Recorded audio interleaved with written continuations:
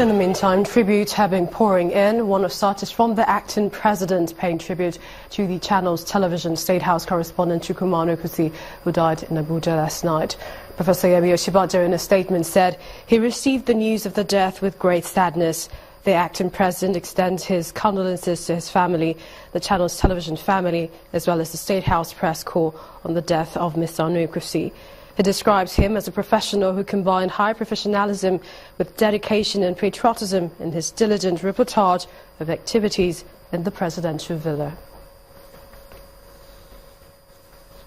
Well, for the latest in sports, let's join Baron Tony.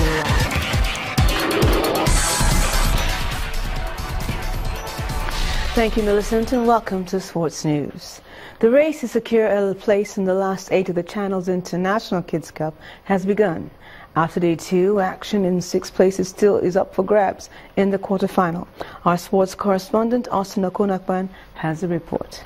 Coming to you live from the Osinbajo Stadium here. Group B action kicked off day 2 proceedings at the Channel's International Kids Cup. The boys from Kaduna and Kwara were hoping to consolidate on their opening day wins, and they did. The team has been able to really get an advantage. And here comes the first opportunity, the first advantage indeed for this team from Kwara State. The ball drops. Oh, the woodwork to the rescue, but it goes in down. It goes in now. It is a goal.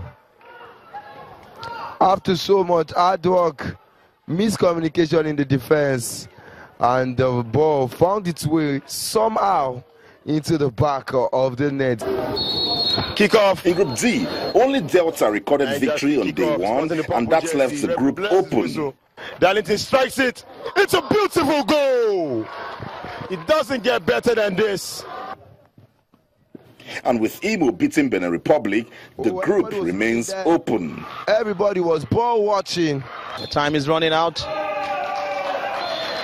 And it's all over after this free kick. After watching Benin Republic fail to book a place in the last 8, the boys from Ghana fought for victory against Turaki Model School from Sokoto. Outbreak for the Sokoto team. They got that should be the late kick of the game.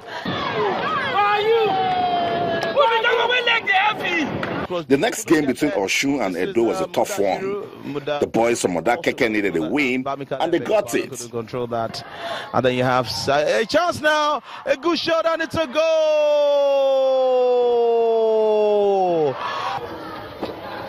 The goalkeeper launches it. After day 2 action, only Kwara and Kaduna have qualified for the quarterfinals. Day 3 will produce the remaining 6. Austin Okonakpan, Channels Television News.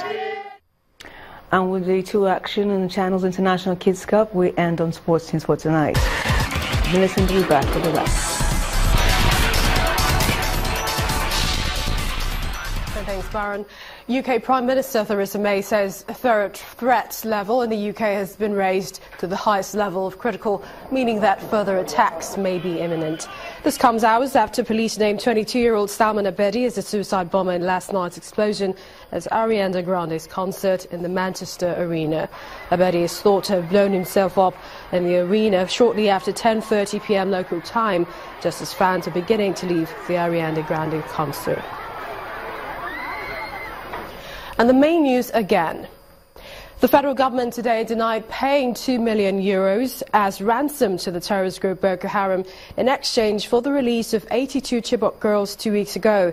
The presidency spokesperson insisted that Nigeria's military has the capacity to deal firmly with unrepentant Boko Haram terrorists who had been released in exchange for the girls. Also today, the management and staff of Channels Television have been mourning the passage of the station's State House correspondent, Mr. Chukwuma Onokusi, who died last night in a private hospital in Abuja after an illness.